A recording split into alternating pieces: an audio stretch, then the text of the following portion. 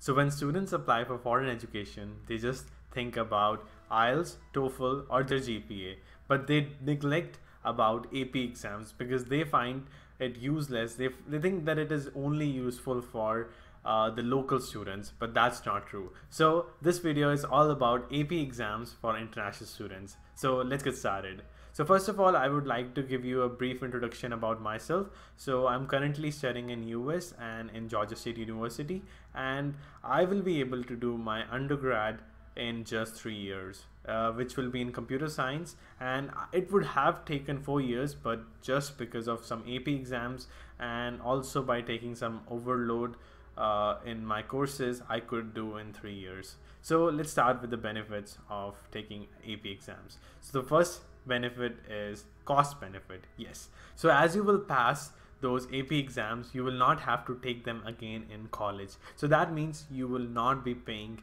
the tuition fee for those courses, and in other words, you will be saving yourself time and money for that courses. So let us take an example. You took 4 AP courses, so you will not have to study those courses again in college, and you will save 1 semester because on an average you take 3 to 4 courses in 1 semester. So this will save you 1 semester and you will be able to graduate in 3.5 years instead of 4 years, which was the case exactly with me. And now you can take more courses each semester and finish your degree in 3 years. That's a huge benefit, I will say.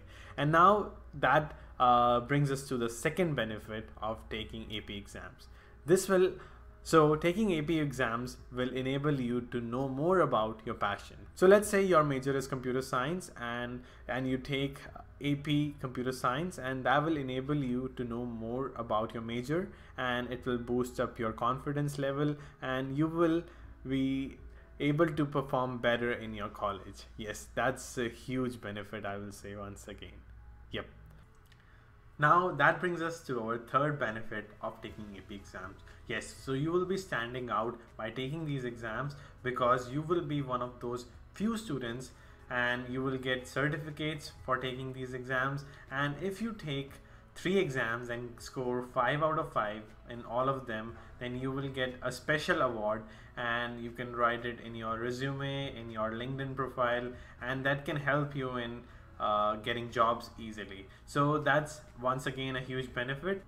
So now let's talk about the cost of taking AP exams. Yes, these are offered all around the world, and if these are not offered in your country, you can definitely reach out to collegeboard.org and they can definitely find a way to help you out and they can provide you with these exams. And if I talk about India, there are 12 schools that offer AP exams, and it costs around 9,200 to 10,000 rupees in India, and it costs around $92 in US.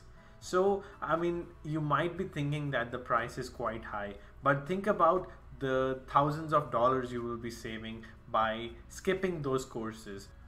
So let's consider this scenario that you took 1 AP course and that costed around $92, and you will be saving around $3,500 for that course if you are paying out of state, or you can call it the international student fee in your school.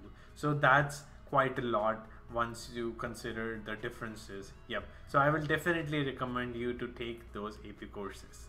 So let's consider my scenario. So I took 4 AP courses. The first one was AP Physics C, that included AP Physics Mechanics and AP Physics Electricity.